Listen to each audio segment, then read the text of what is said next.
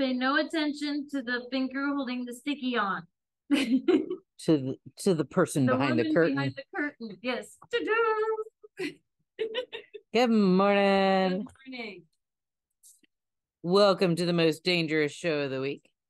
The VSC edition of the Sun Dragon Sideshow. Now I get to put this back in its little, see? Ta-da! Look how fancy our special effects are. So fancy. So fancy. We use the big bucks for this special effects. What big bucks? But yes. Yeah. That's assuming we had any. Okay. Hi. I'm Rebecca. I'm the owner of Sun Dragon Art and Fiber in sunny but chilly Brevard, North Carolina. I'm Liz. I'm the minion there. I'm squirreling because I saw needles under our huge pile of yarn. And these are ones that I could put away. Although this one is an interchangeable. Is one of my interchangeables. So that doesn't get put away. That stays with me. But hot mess. Yes. Everywhere. All right. I'm going to get this out of the way. Hi. I've already said hi, but I'm still getting myself sorted. How's everybody doing today? We're doing just fine, and we have a fun yarn to talk about that honestly we've had in the shop for a while. Ooh, I have one more thing I can get to show. I've actually made a lot of things with this, and I have 2 projects now on needles with this yarn. I started several projects with this yarn. They're at home. Started. I finished 2 shawls with this, and I'm really excited about what's on my needles. And since we're finally have a decent stock in it, it's one of those like okay, the conundrum of being a yarn shop owner is all these yarns, and you want to have samples in all the yarns, and yet you really need to you find you like a few of them more than others. So I keep making things in maybe like 5 different yarns in the shop. And the other yarns, they're saying, we feel so neglected. And they're good yarns. I squirrel. Oh, and speaking of squirreling, when I left the shop, I put this in my stories yesterday on Instagram. When I left the shop and I went back out to the parking lot, and there's people 2 parking lots down, and in between, the little white squirrel mom was just hanging out on the Brevard Insurance fence. It was just like, I don't care, there's people around, whatever. I tried to get some pictures, but my phone makes her look really far away. But she's used to people. Most of the squirrels downtown are pretty used to people. Yeah. But the white squirrels do exist. Yes. So our squirreling, we can tag into the whole, blame on the white squirrels. Or we can just say, hey, it's a thing in Brevard. So, we have the white squirrels, and we squirrel, and we all squirrel. So, but it was really cute to see her because she was just sitting there. Every time I see her recently, she's got something that like this size relative to her face that she probably got from up here. Or it's a black walnut. Well, I bet it is a black walnut, but I keep seeing her carrying black walnuts around like up here on the plaza. Yeah. So maybe she didn't get it from here, but she might always carrying a black walnut around. She might be squirreling them away for winter in the planters. So we could have a black walnut tree growing in the planters next year. next year at Quixote's, they'll go, where did this come from? No, but she was just sitting there with one of these black walnuts, I guess it was, and then she just sat there for a while, and I took some pictures, and then she ran along the fence and ran away. I didn't get out of the car because I figured I'd scare her off, but she's just like, what's up? We don't see them that often in town, but we've got the one designated now. So Anyway, what was I saying? We're putting Friday Harbor on sale today. Cascade Friday Harbor. Yes, let's not leave you in suspense any longer. Cascade Friday Harbor. It's lovely and squishy and good stitch definition and worsted weight, and Liz can read stats. I will read stats. Let me find stats. Let me not steal all of her thunder. Let's read stats. Friday Harbor is 80% merino wool and 20% silk. You get 219 yards per 100 grams. They recommend a US 7 needle, 4.5 millimeter. Hand wash, cold, lay flat to dry, all the fun bits. Yeah. So They're recommending a 7, which means it's kind of on the thin side. We could interpret that as meaning it's on the thin side of worsted. I mean, the yardage, what was the yardage? 219. 219. I mean, that's actually 220. Anywhere between 200 and 220, I think, is a good solid worsted weight. Yeah. I think when a lot of people, especially ones who haven't been to the nicer yarn shops, when they think of worsted, they think of Red Heart, which is a little thicker than this. But the merino and the silk, what I want to be really clear about with this is it's not superwash merino. It's not the shiny version of merino. It's more of a matte finish. The silk, I think, adds a little bit to the softness, and there's a little slubby texture to it. Like not like you're gonna have inconsistency in thickness. Almost like a heathery. Yeah, some of them it's not as noticeable. Like the dye takes differently to different colors of it. So some of them you've got some more white flecky heatheriness or almost tweediness, but not quite going on with it. And some of them, like the burgundy, it's like no. There's some colors where the slubs don't show up as much. I've made a few shawls and I have a sweater and I'm starting another shawl with this because I really like it. It's squishier than it feels in the skein. It's a lot like the yarn we had last week. I've lost the name. La Pampa. Yes. I was going Patagonia and I was like, no, that's not it. It's because it's got a bunch of plies in it, just like the La Pampa does. So it's got a decent twist on it. But it's thinner. And again, the matte finish, because La Pampa kind of had a matte finish to it. And it's like my brain is like, oh, all these things to say. And then my mouth goes, I'm one of my projects that I started with it is the Arctic Wrap by also. Mm-hmm. And I'm doing it on a 10 needle and it fluffs to fill the space. Like I wish I'd brought that in. It fluffs, but it's not fuzzy. No. Like one of the other yarns like in this category that would be good to do a shawl or a sweater or anything out of is the Ultra Alpaca from Barocco. That's a little fuzzy. The alpaca makes it a little fuzzy. This has really crisp stitch definition because it's just the merino. It's just the same, like it's a lot like the La Pampa, again, just a different thickness. And the silk adds a little bit of luxury to it on top of the merino, but merino that's not superwash. I think people are surprised it's not as soft and squishy as they think it should be. And that's the superwash quality often. It's still soft and springy and squishy. The spring to it is awesome. So to show off things, and then we'll go about colors. To show off things that I've made with the Friday Harbor. The first thing I made was this is Anisah shawl, I believe, by like this is the direction it was knit from the bottom to the top by Dee O'Keefe. I love Dee O'Keefe's designs. And this is all garter out here, extra squishy. Cable. It's really good for cable stitch definition. Cables and basic lace. Yeah. Mm-hmm.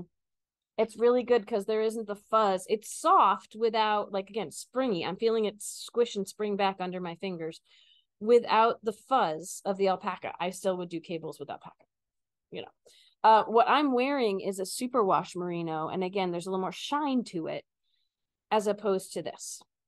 So this one I didn't even block. If I blocked, the cable might flatten a little bit, but it would still be very pretty. But I never blocked this guy.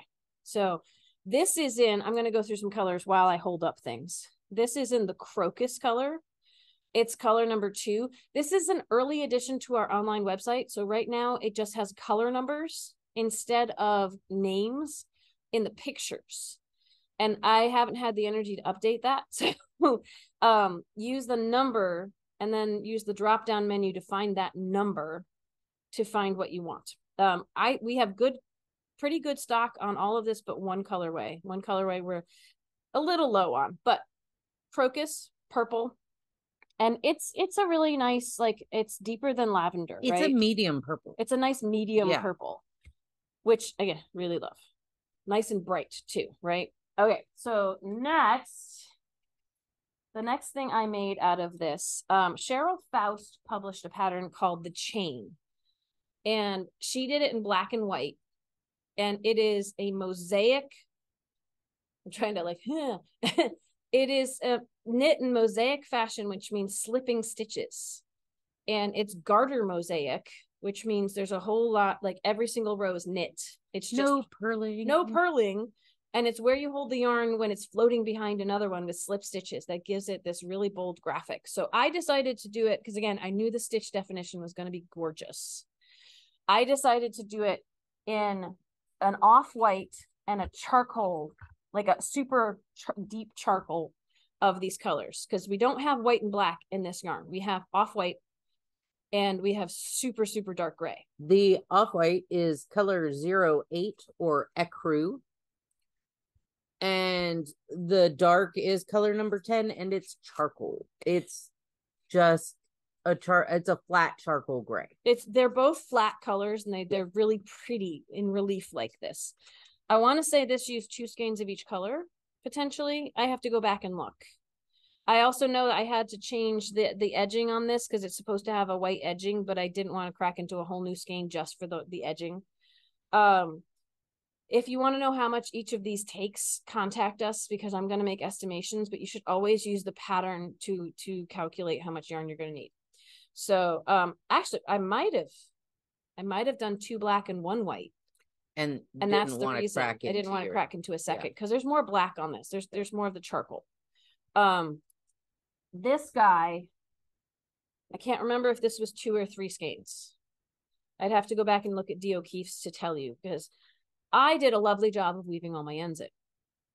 So this might have only been 2. Just FYI. All right. So those are the things I finished with the yarn and has been in progress for a while, and someday I will finish, is the sweater that I'm making from, it's caught on, my barber cords are caught on other things. The sweater that I'm making for my Ready Set Raglan book, the Elowen, it is a 2x2 rib. And I changed colors because one of their versions changed colors at the sleeve separation. This is, I mean, feel squishy. Oh, yeah. It's like, I'm going to love wearing this. It doesn't feel like scratchy wool. It's merino, so it's squishy, but I am not going to put it in the washing machine to wash it, only to spin it out if I block this. I don't think you need to. I probably won't need to. Yeah, that's the thing. It's like, you can sometimes to size things or help stitches settle. If you like how something turns out when you're done with it, there are different schools of thought on if you need to block it. But so this has 2 different kind of tealy blues, the light and the dark. And it's so hard to photograph for morning meditations and things because the 2 colors, like the camera doesn't want to get them both right. But they're both kind of a warm tealy aqua something, more teal than aqua. Yeah. Go ahead. The lighter one is color 03 or turquoise pebble, and it's on the more muted teal spectrum. It's so pretty. And then the darker one is 04 blue coral, and that's much deeper teal. It's a deeper teal. It's nice. They're both kind of like, all these colors are somewhat muted. Oh, none of them are like super saturated intense. Like the and I have 2. I'm doing the sleeves 2 at a time. So I've probably used 2 to 3 skeins of each color for this sweater to make it work. I haven't put the collar on. Like, this is one of the more saturated of the colors, and it's still not super saturated, right? So it's another thing I like about the yarn. And last night I decided, again, because the stitch definition is so good, the Melanie Rice tumbling shawl that's got some simple cable lines and bobbles in it, I am going to make out of the Capers colorway. And what number is that? 20. So this, I mean, think about capers on like your salmon or your whatever. Like, it's a nice olive. It's a nice olivey color. That's what I said online on the morning meditation today too. But it's like, think about what color capers are. I keep looking at this going, which is why I started something last night. The shawl I've started is probably going to take 2, if not 3 of these. And it's the bottom edge. Like, think about a triangle, top edge and 2 bottom, like the 2 bottom sides is the first row of the shawl. So it's over 400 stitches, and I'm still not there yet. I cast on all these stitches last night and this morning, still not there yet. but I think the stitch definition is going to be awesome. Like I'm making the cowl out of the Saxony, and it's cute. It's a little like the stitch definition is a little irregular, chunky because it's so soft. I think this is both going to be springy and soft in a different way and have fantastic stitch definition. And I love this color. And I don't think like it's not the same color as what I'm wearing. It's a different We green. don't have a lot of olive in the shop. We've got some of the pea soup color. Yeah. The brighter greens, the more evergreens. We don't have an olive green. So, and I do love green. So let's go through what the other colors are. And then we can quick tell you about a fun little notion we have in the shop that I'm going to try to get up online. So what color? I mean, I've made things out of a lot of colors, but that's just a fraction of all the colors we have. What you got? This one, it's a nice like color wood, 17. It's dark brown. It's a nice chocolatey like wood brown, right? Wood that 70%, almost 70% dark chocolate. Like it's just darker than milk chocolate, but not like bitter chocolate. Yeah. Anyway, I keep looking at this one too, going. It's not as dark as the bitter chocolate, like chocolate color of the Cascade 220. It's a little bit lighter than that, more muted than that, because all of these are a little muted, you know. Instead, we were trying to find someone, they wanted to make a sweater out of a red, so we both have this color, but and this isn't a bright red. It's more like the strawberry kind of in the Fyberspates, but it's a different yarn, so it has a different look. It's a mid-range kind of like, I'm trying to find the right words for this type of red. It's like a matte finish on a red pepper, not with the shiny, but it's the color number 13 chili pepper. Yeah. If you take the shine off of, it's more of an orangey red. It's not like super orangey, but it's right in the middle. It's kind of like the garnet reds we have in the Heritage. Yes. Close to that, but that's even more corally than this. So, well, we already have one up on display. So go for another neutral. This one's another neutral. It is color 16. It is called Latte, and it looks like latte. It looks like coffee with milk in it. Yep. So it's a nice tan. Let's go to a non-neutral, but this is blue indigo. It's color number 6. It's a denim-y blue. It's a very denim-y classic blue, as opposed to the teals that we showed you before. And it's on the lighter side. It's not super saturated or super dark. So what you got? I have color number 18. It's called pumpkin, but I'd almost say it's almost more carrot. Okay, I would say carrot to pumpkin. It's a nice solid orange. I mean, if anything, like the orange and the purple are some of the brighter of these colors, right? I think that one kind of goes along with it. So why don't we do that one? It's color number 19. It's called gold, but it's almost daffodil yellow. Like it's that buttercup yellow. It's a muted gold. It's not a super saturated, intense gold, if we're going to call it a gold. A lot of these have it's an orangey yellow, kind of like not orange, but it's like, it's a warm yellow. That's what I'm looking for. The orange, the yellow, the red, the green that you're about to do. Well, I was going to do this one and first. The blue are almost like your pack of crayons when you're coloring. Yeah, right. Well, okay, this is silver. This is color number 9, just to finish up the neutrals. And it's one of those lighter elephant gray silvers. I don't know. It's not really shiny silver, right? But it's a lighter gray. You can do the other green we have,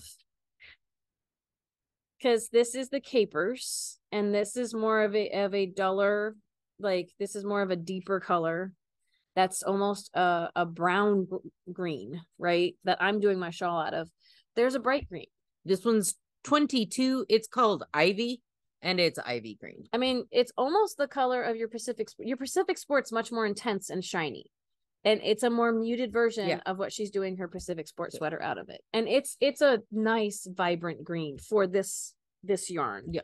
The last I'm hanging on to this one for last. It's the one that the dye seems to have overtaken all the slubs. It is burgundy, and it is a deep, like, purpley red. It's definitely like burgundy, like a Merlot wine. And this is the one we have the least amount of stock on. I want to say we have fewer than 5 of these, but everything else we should have pretty decent stock on for like sweater quantities and stuff. If you're interested in this color and want more than we have in stock, then you should contact the shop. So these will all be, as soon as I get it fixed in the system, which should be before the video is published, these are all 15% off for the next week. I did not say how much we're selling. Oops. But they're 15% off with the code product of the week with spaces between all the words through next Tuesday. 15% off. The retail price that we are selling them for is $15.25. Now tomorrow you can save 20% off. You can use my birthday discount all day tomorrow. You can save 20% off your entire purchase with the code birthday45 because I'm turning 45 tomorrow. You can't combine these codes. You can use one code per purchase. And I would say save 20% on your whole purchase is probably better than 15% on one item. Before we run away though, I think these are super cute. And I just wanted you all to know they're out there. And I'm going to try to get them on the website today. So these are our stitch marker organizers or small notion organizers that we have. They come in a couple different colors, 4 different colors. Choice of 2 different stickers on the top. You can either get one that has our dragon, Sun Dragon art fiber, or I'm a Viking at Sun Dragon. We should have stock available in all colors with 2 different options of front. So you have to use multiple drop down menus to pick.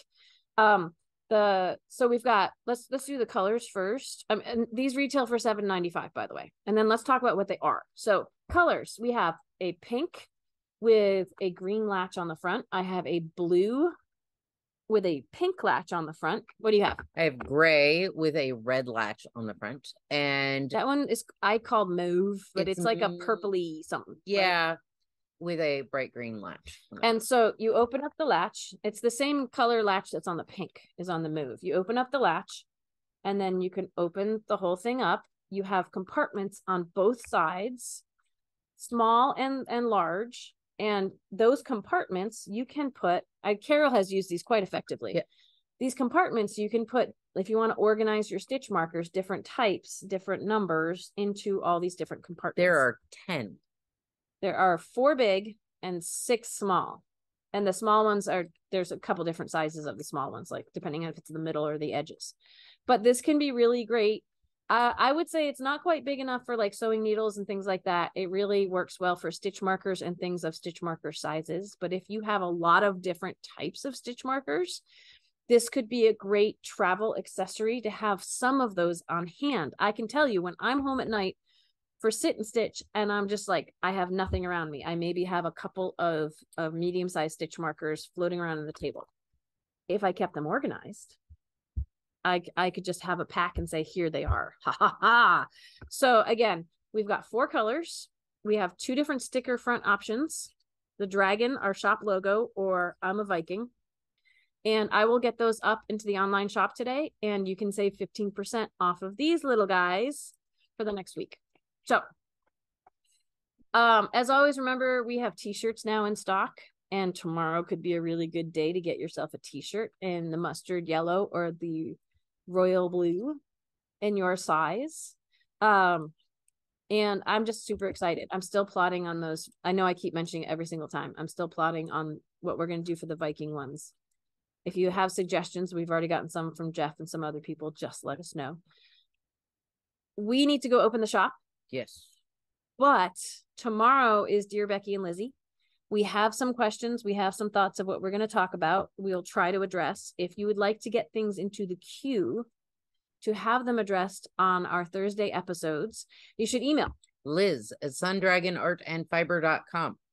And Friday, we did get a letter, so yes, we have some emails and we got a letter. Yep. Friday is another virtual sit and stitch. We had a nice one last night from 7 to 9 p.m. and you get in with the shop phone number 828-877-3550. And this Sunday is our November Sunday virtual dual platform sit and stitch. I will be on Facebook live and Zoom, the same window with our shop phone number will be open from 1 to 5 p.m. Eastern US time. If Zoom is challenging or you're not into that, you can always open up Facebook to our page and hear what's going on and see what I'm working on, or you can join in on Zoom. We always love having new people there and returning people. It's all lovely. So we got to go. We'll talk to you tomorrow. Have a good Wednesday. Bye.